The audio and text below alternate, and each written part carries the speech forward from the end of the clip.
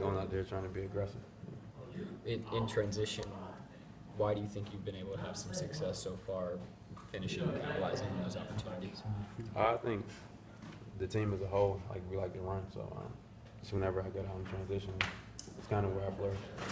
Do you look around and see Russ, see Victor, see Andre, just these guys who are kind of as athletic as you are, and you're a much better athlete than I am, so I'm amazed at watching him, but like, do you get that feeling too? Definitely. It definitely helps when you have athletic people on your team with you running the court. It kind of makes them choose which person they want to go to, especially in transition. Will you try to get into the dunk contest this year? Definitely, if they invite me. How you feel? I mean, it's kind of weird because you guys haven't even had like an official practice yet. So how are you feeling in terms of just getting integrated into everything? Still trying to get acclimated and everything. I'm still trying to figure out spots and things like that. But I love this organization already as a whole.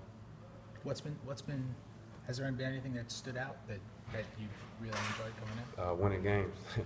We already won 2 games, so definitely excited for the future. It's a nice change. Yeah, definitely. What's the challenge for you, if it's any at all, to go from small forward to power forward, back to small forward within the same game? I think it's one of the things that the coaches like about me, just versatility, being able to play different positions.